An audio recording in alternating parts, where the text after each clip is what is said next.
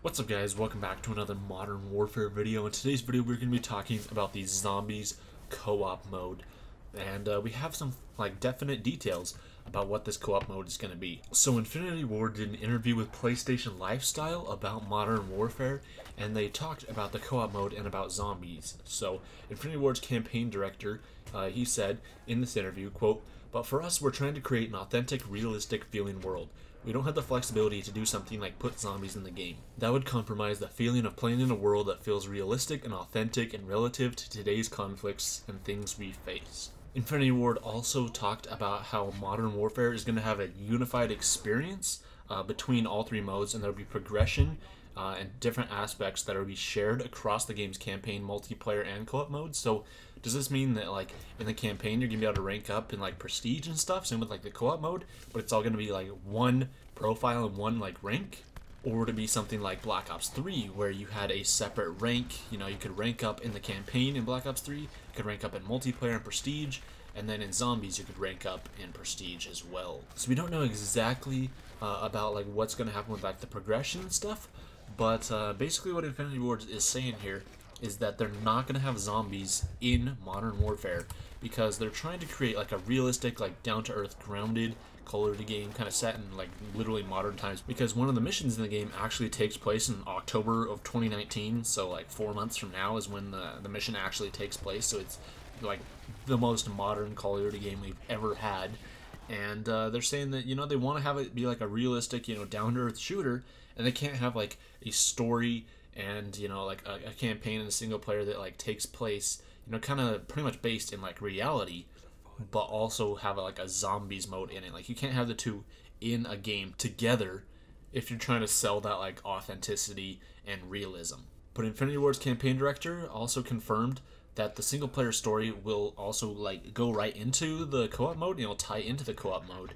So he said, "We're not ready to talk about cooperative play yet, but what I will tell you is that the single player storyline goes directly into the co-op storyline, no stop. The events just continue." So those elements, gameplay, progression, story, they just continue throughout everything that we have on the disc or digital download. And we know a little bit more about what this co-op mode is going to be because of the game's description. The game's description says that this co-op mode will feature elite operations for players to fight through. So he says that the campaign is just going to go right into the co-op mode. So as soon as the campaign ends, you're going to be able to pick up right off where the campaign ended and just keep going with the co-op mode. So this really sounds a whole lot like SPEC OPS. And if you don't know what SPEC OPS was a mode in Modern Warfare 2 and Modern Warfare 3 where it featured pretty much segments from the campaigns of those two games, as well as new segments. So you could relive some of those same things that were in those old games. So there was a mission in Modern Warfare 3 SPEC OPS that was pretty similar to Mile High Club. So it's basically replaying sections of the campaign, but you have a specific objective and you're supposed to do it within a certain time limit or on a certain difficulty or whatever.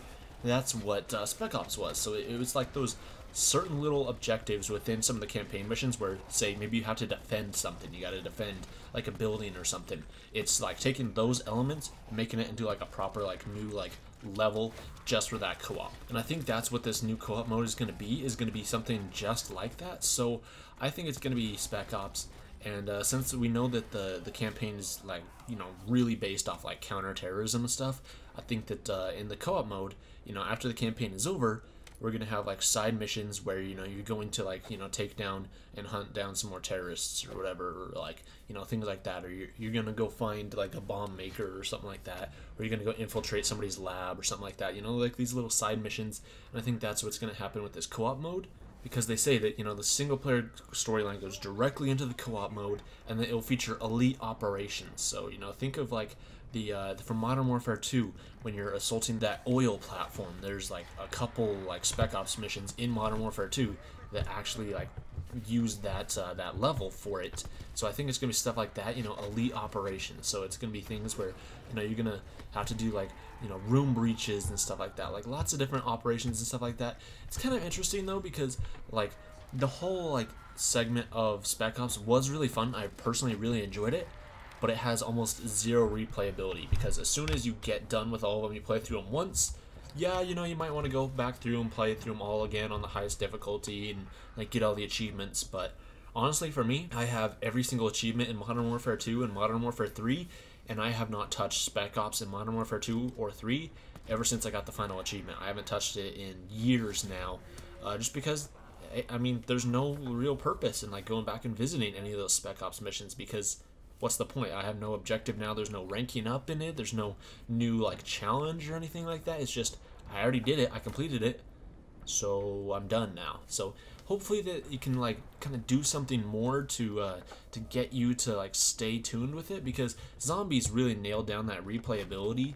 And if they just have a like another like mode just for, you know, basically doing Spec Ops or kind of like squads from Call of Duty Ghosts, then barely anybody's gonna play it, and everyone's just gonna basically stick with multiplayer or go elsewhere, because currently in Call of Duty people you know, are kind of split between multiplayer, Zombies, and even in Black Ops 4 it's Blackout as well. You know, you got a big community within all three. So if you know you've been playing multiplayer for a while, you're like, you know, I'm getting tired of multiplayer. Multiplayer's kind of BS. I'm gonna go play some Blackout. You play some Blackout, and it's a whole new like different experience. You're like, okay, you know, Blackout's fun, but it's getting a little old now. And I'm gonna go play Zombies. You know, you want to keep the player in the same game rather than like, oh, I beat the campaign, I beat all the, you know, the Spec Ops missions, I play in multiplayer, multiplayer's getting boring, okay, I'm just gonna go play Fortnite or something. You know, you want to keep them playing Call of Duty, and you have to do that by having a, you know, a replayable co-op mode.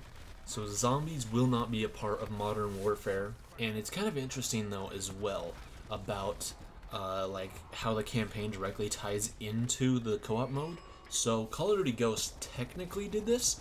Extinction was technically kind of an addition to the campaign, where even after, you know, the campaign ended, one of the, like the Odin strikes actually landed in like Colorado and unearthed all of the cryptids, and that's what started the whole Extinction thing. So it technically did, you know, continue on with the campaign, but it wasn't like directly right as soon as the campaign ended that it picked right up, and it pretty much forgot about the campaign ever since like the very first mission. After the very first, you know, the Extinction map, you know, point of contact, the game just, the mode just completely forgot about the campaign and just did its own thing, and it was basically its own separate world. So this will be interesting. I'm really leaning towards the fact that it's going to be some sort of Spec Ops mode, but I think that, you know, man, they got to do something to make it more replayable, because yeah, if you just play it through it once, that's pretty much going to be it. You know, you play through it once, cool.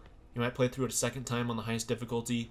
Yeah, awesome. Alright, and then you never play the game mode ever again. So, what do you guys think it's going to be down in the comments down below? I want you guys to speculate. Let me know what you guys' thoughts are on this. Are you guys excited to see Spec Ops come back? I personally am, but I want more to it. I want way more missions and like depth to it as well. So, thank you guys so much for watching. Make sure you guys subscribe to the channel if you enjoyed this video, and give the video a thumbs up. And I'll see you in the next one.